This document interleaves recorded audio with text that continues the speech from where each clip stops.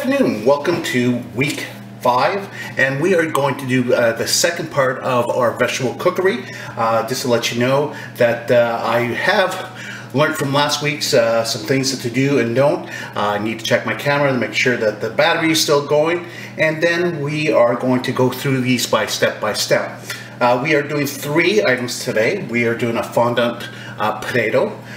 Then we're also going to do a ratatouille with a chickpea, and then also we're going to do a roasted cauliflower with some interesting mushrooms for our other dish. So again, we're going to be doing different techniques.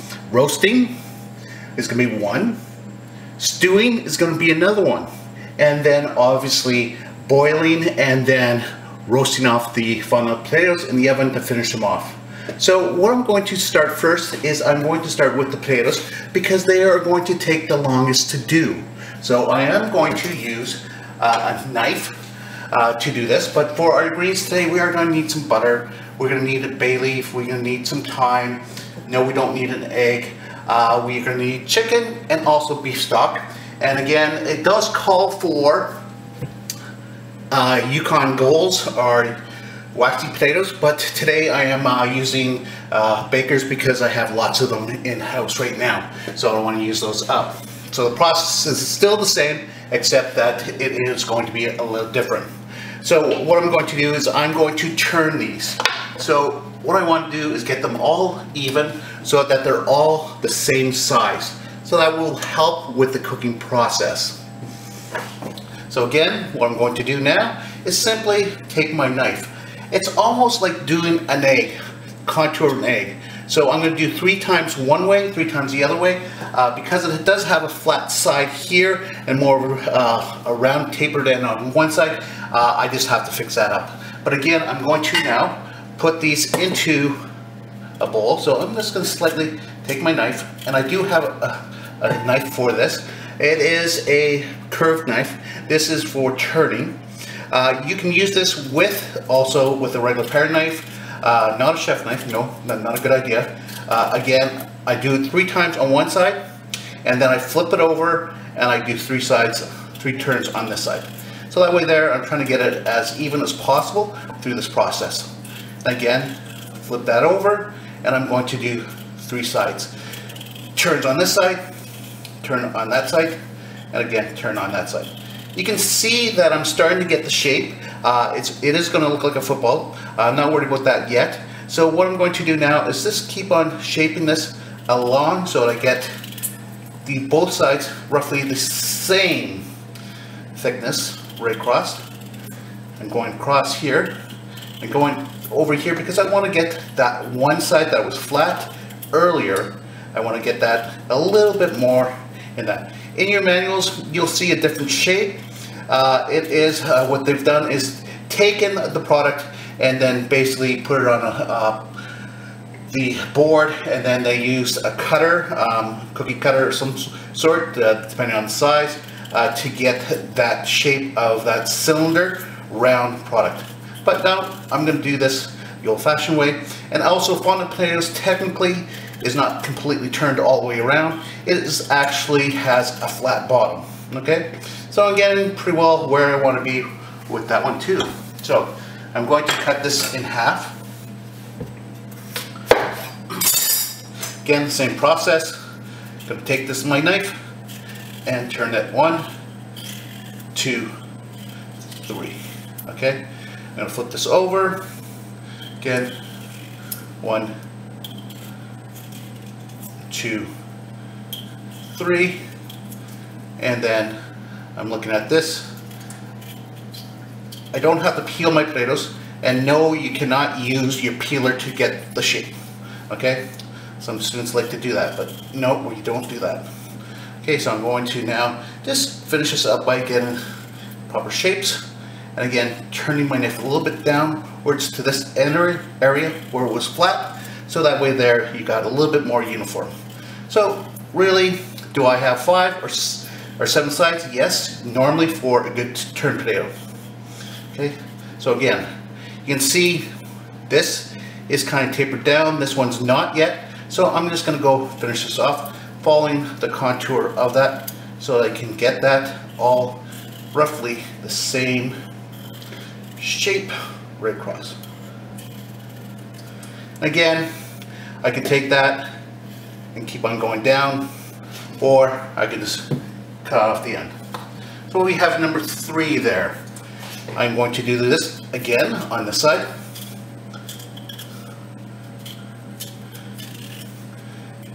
And just to let you know that they do have chateau potato still. People do the turning of the vegetables. And the reason why is that you want to have them on the sides, so that way there, when you are actually pan frying them, you're getting a nice coating or color on the potato itself. Okay, I'm just going to flip this over again. And you notice that I didn't peel my potatoes because I'm through this process, I'm doing that. But if you're using the Yukon Gold, save your trimmings, because that way there you can put them into a pot of water, salt, and actually have mashed potatoes afterwards. Okay, I'm going to get the shape that I want. So keep on going. So it almost looks like a football. Nice even parts. Okay, so going here. Again, I have my potatoes. Oh, my hands are a little too fat. And I'm going to clean that off into the water. Okay, so I'm going to take this, save those scraps, clean this up, and I'm going to start by putting it on my pan here. I'm going to put a pot. I'm going to turn this on, and I'm going to put this probably around 9. I'm going to now add a little bit of oil to this. It says vegetable oil, but I do not have any vegetable oil, so I'm going to use a little bit of the olive oil here for now.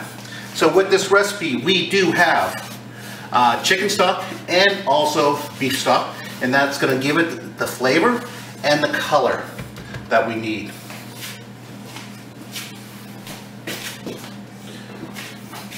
So again, I'm just going to get some slight little color on these, a little bit of oil, and what we're going to do is we are going to get a little bit of color. Remember, oil and water do not like to play well with each other, so I'm just going to put this in here, okay? I'm going to toss those around. I do have my chicken and my beef stock. It does say hot, and the reason why we want it hot is that way there it doesn't take long to heat up the stock itself. But since we're doing a small little portion here, I'm going to leave that. It's already warm now, so that's fine. So I'm just going to coat that with a little bit of oil. Also, I'm going to have some salt and pepper for that, but not too much, because there is going to be a reduction here. And again, that's why I'm starting this one off first, is because it's going to take roughly an hour to do.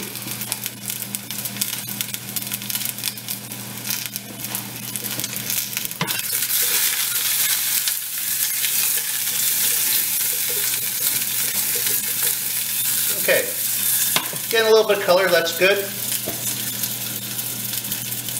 Now, with this process, what's going to happen is you're going to heat up the product.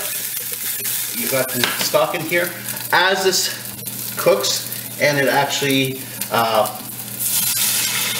comes down, evaporates, it's going to give it flavoring from the broth itself. And then also what we're going to be doing is adding some butter. And the butter is going to sit on top, because fat's going to float to the top, and it's going to coat over top of your product. So I got bay leaves that I'm going to put in here, and a little bit of fresh thyme, a little pepper, and a pinch of salt. I do not need to cover these up. Sometimes you can put a little cartouche over top of that, again, if you want to.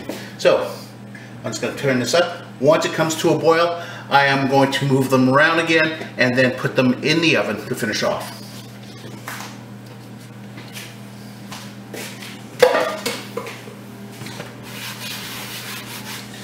Okay, once we get that in the oven, I'm going to take a quick pause just to make sure that we are capturing everything and I don't have to start this recipe over again.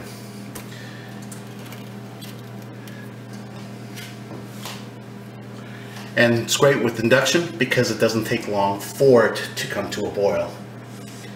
We've got a nice little potatoes there. Our butter's coming up.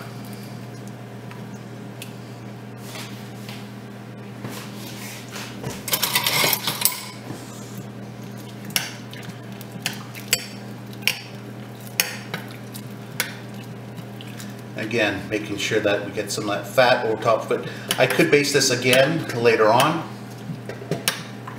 while I'm doing this.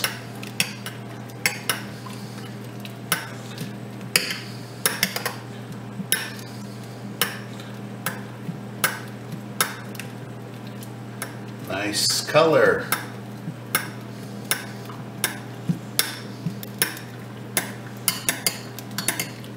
Okay, you can see the fat is now finished. It's completely melted. This is going in the oven.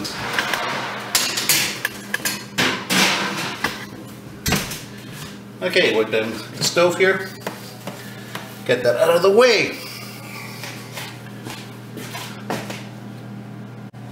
Okay, now that we notice that everything's working properly with the recording, we're going to start on the second dish. The second dish is the Ratatouille. And if you ever want to see a fabulous movie, Ratatouille, the little rat, because it gives you a great way and descriptions of how the kitchen's laid out, and there's a great message. And food is about emotions and love, and that describes it at the end the best. So I'm not going to ruin it for anybody, but again, you have time now. So rent the movie. Sorry, rent. Get it on Netflix. That was the days of DVDs. So that's when we actually rented it. But now you can get everything online. So first of all, I have a saute pan. You can see that I did a little bit of mise en place. I have here our wonderful chickpeas. Here was the chickpeas that were soaked overnight for 24 hours. These are already cooked off, so they're nice and tender. But because this ratatouille is all going to be roughly the same, it's going to be a stew, I want my other products to be roughly all the same size. What I'm going to do now is I'm going to do my peppers first, then I'm going to put them in a bowl, and then I am going to saute those, then my eggplant, then my zucchini for that. Okay, so again, I'm going to put this on. So I'm going to put this on medium. Let's go a little bit higher. So two things with the zucchini and the eggplant itself. You can see that the eggplant, I have taken it and I have taken a towel to get the excess moisture out. Whenever I'm doing this for grilling, what I do is always put them in strips, and then I line my zucchini and my eggplant.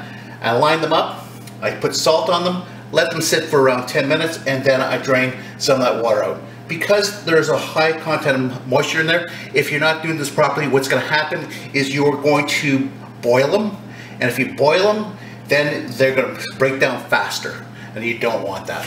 So that's why we're doing the 3 steps today.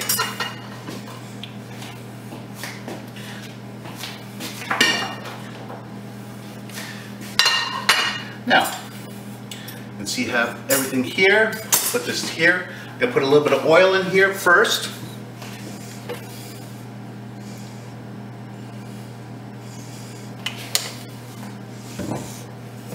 Remember, a lot of times, one of the things that students do constantly is putting too much oil, and then you have this oil on top of your stew later on, and it gets a little greasy.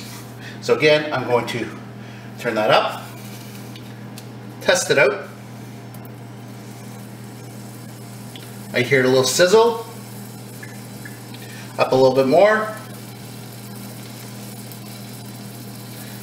And again, sweating these off a little to get some of that moisture off.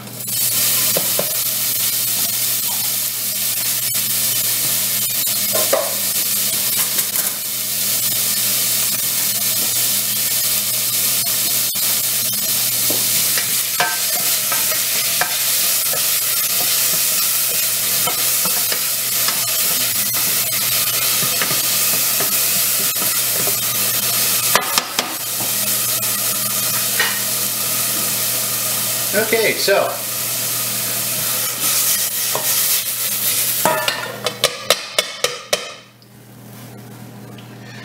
use my product here. I'm just going to dump this in here. Next, I'm going to, there's a little bit of more oil, not much, and I'm going to quickly saute these up so that way there it has time to release some of the moisture out. I'm going to put that in there. Again, stages. And because this is induction, it happens really fast. You can hear that sizzle.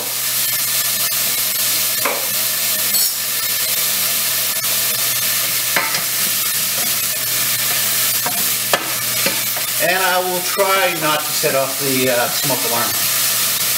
Now this eggplant itself, because of the grocery stores right now, I tried to get an Italian eggplant.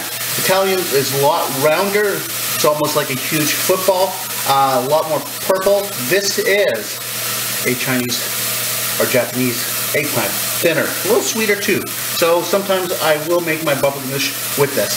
And if you don't know what baba ganoush is, look it up.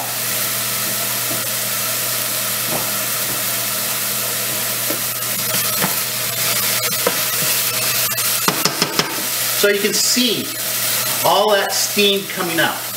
That's the moisture that I want to draw out of the product, so that way there it doesn't break down into my ratatouille later on.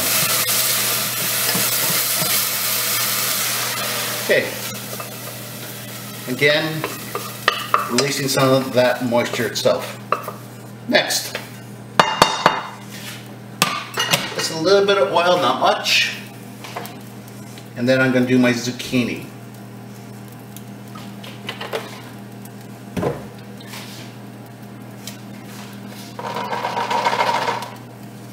Okay, you can see my chickpeas. One is cooked and these ones are still soaking in water. And we don't need that. Again, ratatouille is one of those products that you can make. They freeze up really well also. Okay, next. There we go. In goes my zucchini. Now, I don't know if I mentioned this, but the chickpeas are something else that you need to get on the stove on the side. You need to cook them up for roughly around, say, half an hour, maybe 45 minutes, depending on the product itself, till you get them tender, okay? That's what all you want to do is get them tender, because you want to add a little bit of flavor with this in the stewing process, so we get a little flavor into the chickpeas. And also because the starch content in the legume itself, it will give you a nice sauce consistency. Again, you can see that I'm releasing the moisture out of that through that process. Because if I did this, put everything into the pot and crowded it, then what's going to happen is it's going to start to stew, and all of that moisture from that is going to be released, and it's going to break down your products faster and make your sauce a little watery. Okay. You can see that. Here we go.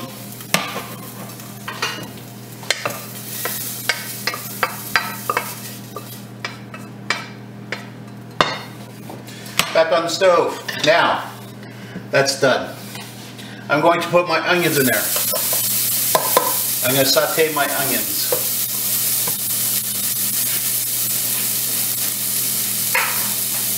I can get a little bit of color on this. That's not a problem.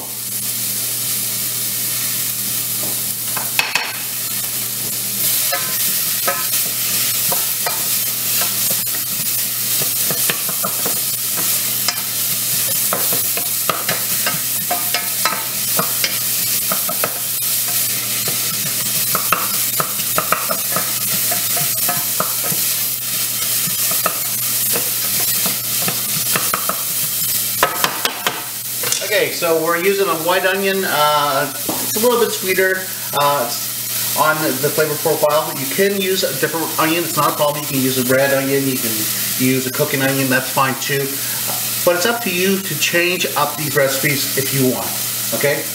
So some people will not put the chickpeas in. Some people will cut the vegetables different.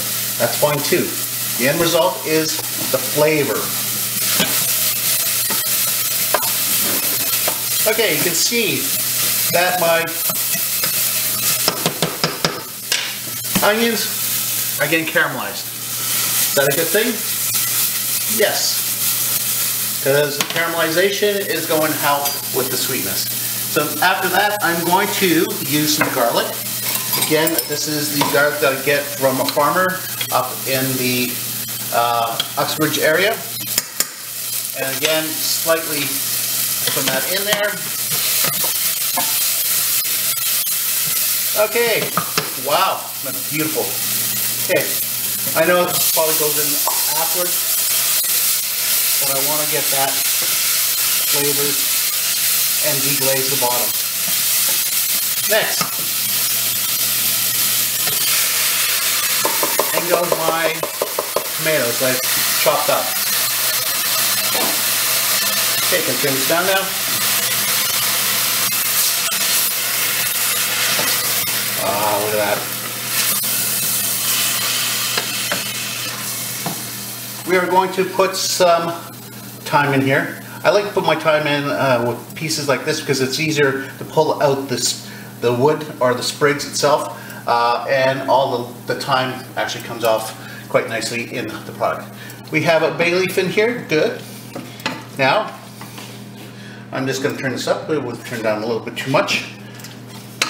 And I'm going to cook this, so that way there I get all the flavors together.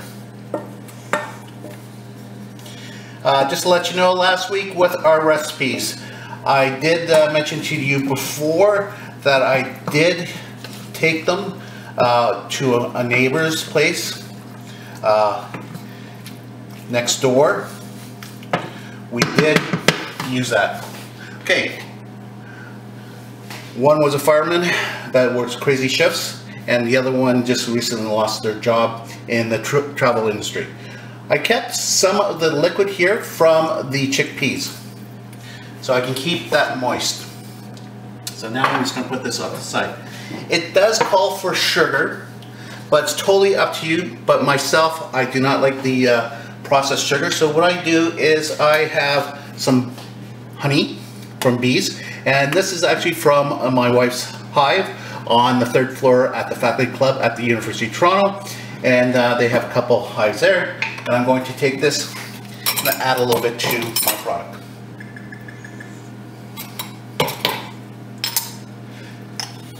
Again, if you want, you can add oregano to this, basil, and for this recipe I am going to add a little bit of basil and a little bit of oregano dry. This is to spruce that up a little bit.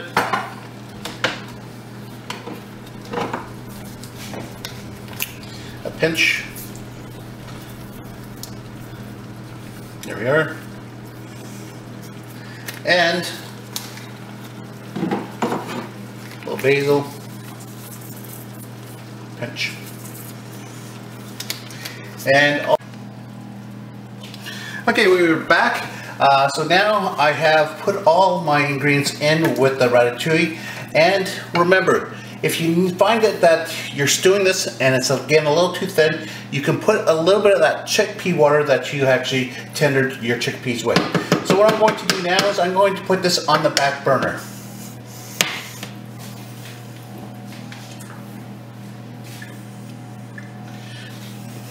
Now, I did take out the potatoes. You can see the potatoes itself. They have some nice color on it. The broth in the bottom is nicely done also. So I am going to now just put these off to the side. And remember, the way to test these is simply stick it in your knife and see if they're coming off. See, that's a little bit under still. This one's completely done. So I could put these back in the oven for a little bit longer, but I'm just going to put them off to the side. So I have my ratatouille, I have my fondant potatoes, and yes, if you are paying attention, there's 2 instead of 4. Actually, 2 of them that I took out earlier, they were overcooked. So if you are paying attention, you're not losing it. Okay, so now, my final dish that I'm going to do. I'm going to take a saute pan. I'm going to turn this up.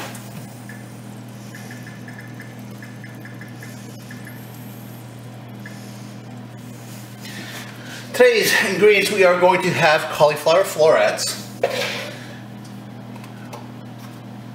We're going to have garlic, scallions at the end, thyme, Parmesan cheese, and lemon juice. We are going to have some fungi. That's terminology for mushrooms. We're going to work with 3 today. Actually, in your recipe there's only 2, but since we are going to be eating these recipes afterwards, actually my wife will, we are going to work with a portobello mushroom. Again, this is half.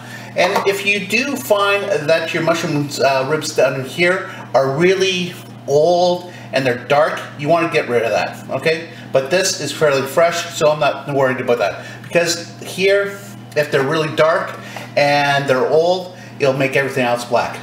We have the king mushroom. This one here is fabulous. I like to take them lengthways and marinate them with garlic oil, lemon, olive oil, and then I like to grill them on the barbecue, and they're always nicely done, and they almost taste like steak. Not really like steak, but taste like steak. And the last one is the shiitake. Okay, shiitake is a very important one. Again, very earthy. Okay, so again, I'm going to finish these up by slicing them up so I can put them in my different containers. To tell you the truth, the shiitake was something left over in the fridge, so only had a little bit. So it's like, why worry about it? So now I'm going to slice this on a bias a bit. And I'm going to put them there, and then my mushroom itself. I'm going to first by putting my olive oil in the pan.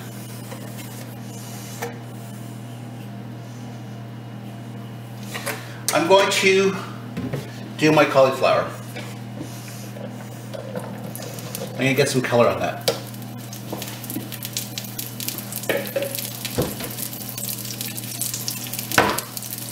I'm going to give it a little bit of salt,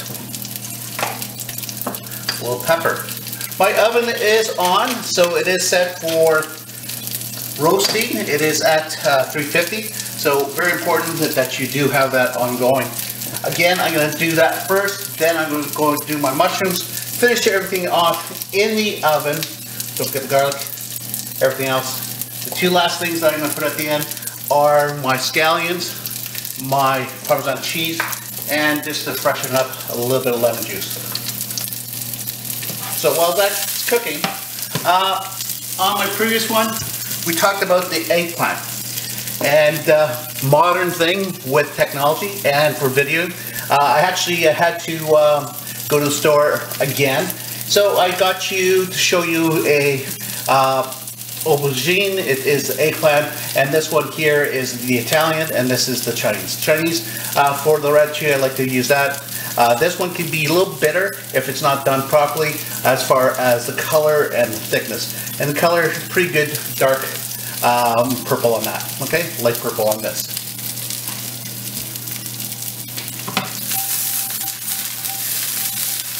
So I'm getting a little bit of color.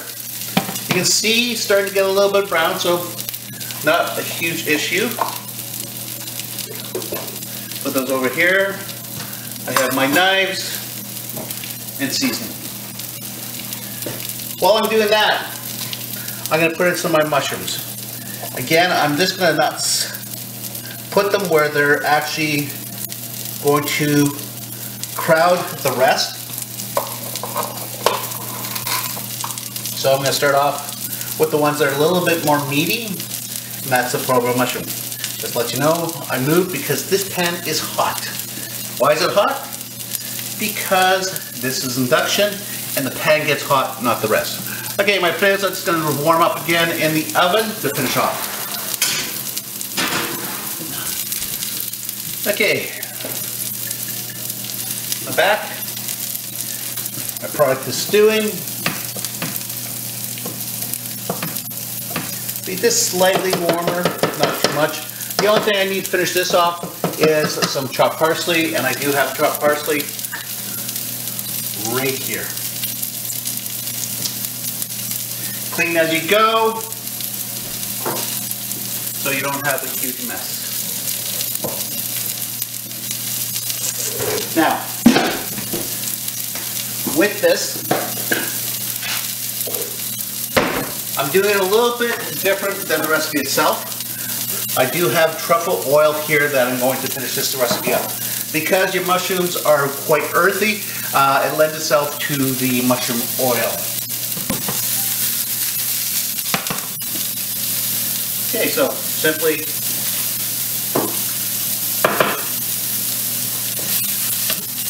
I get a little bit of color on my mushrooms here. I'm going to get a little bit more on my cauliflower. Okay, you can start to see some color there. Okay, next I'm going to use my king mushrooms, put them down there. And then on top, I'm just going to put those on top of my mushrooms. I don't really want color, I just want the earthiness coming out. Again, a little bit of salt and pepper on this.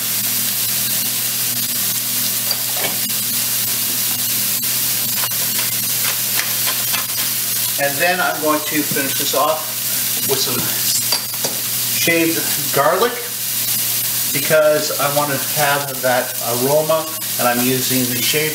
And again, these are Ontario garlic, the fall ones. You can see in the middle itself, it's starting to get this little root. Actually, that is a sprout. So this is starting to sprout on me because it's a little bit older, sitting in the dry cellar. And that's where you're going to get your new sprouts, and you can plant those bulbs if you want later on. And that's something I'm thinking about now, since I have all this extra time, is that perhaps I'll start to germinate seeds for the summer months. Because who knows how long this crazy world is going to last with all this turmoil. Okay, so now I'm getting some color on that. I have my garlic that I'm going to throw in there. And because it is a little bit older, I'm going to put a little bit more in than I would normally do.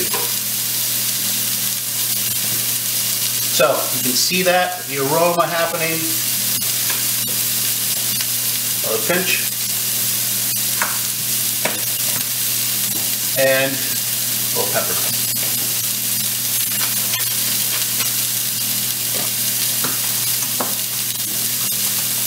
Okay.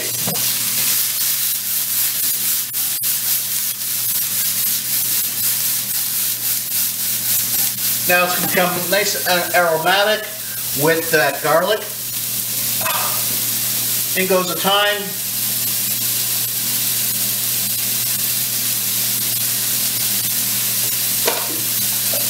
Just going to give a little splash of the truffle oil while it cooks.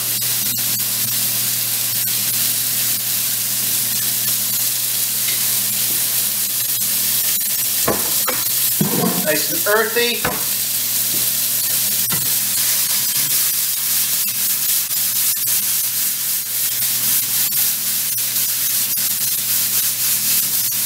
Okay, this is going in the oven.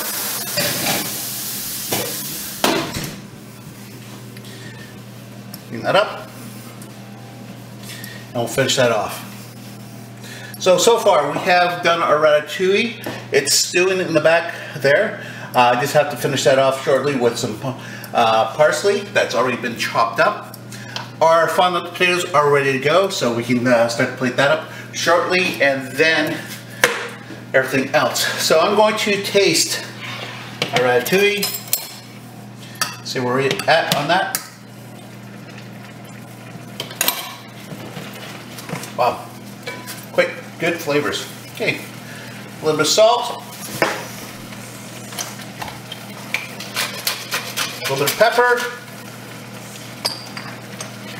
and again, you want it sauce consistency. You don't want it so that it is too dry, but you want it also so that it does look like stew. Your chickpeas are now completely done. They're not too crunchy, they're nice and tender.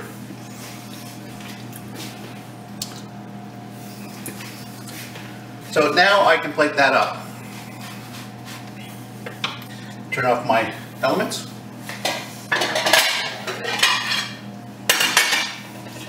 So I have a plate here that I'm going to use.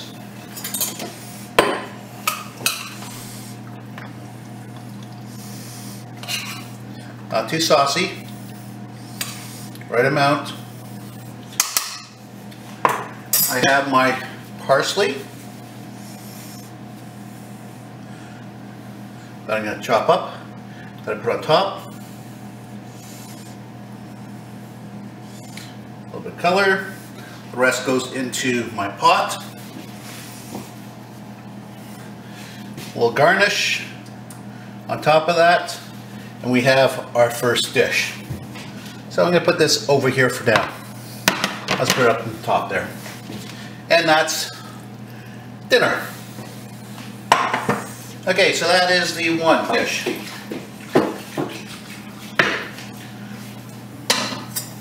Next, I'm going to do the fondant potatoes.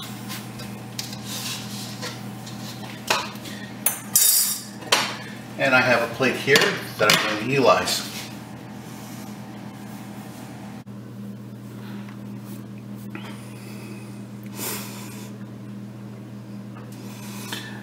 Okay, so I don't know where this left off, but we have our three dishes here. I don't know if we've seen it all, but we finished this off with the roasted cauliflower, with the mushrooms. We finished it off with a little bit of lemon juice, and then we also top it off with some fresh parmesan and the scallions at the end. We have our fondant potatoes here, again nicely cooked. You can see the color on here, nice little glaze and nice little shine. And then we have a little bit of the jus over here. So remember the jus itself, again, I am not going to waste that. I'm going to keep that because I had two that were overcooked. Put those two in there, mash them up for a nice little dish. And last, we have the ratatouille with the wonderful chickpeas, and then chopped parsley at the end, and then a nice little garnish. So hopefully you learned something today and got something useful. We'll go over this later on. Thank you.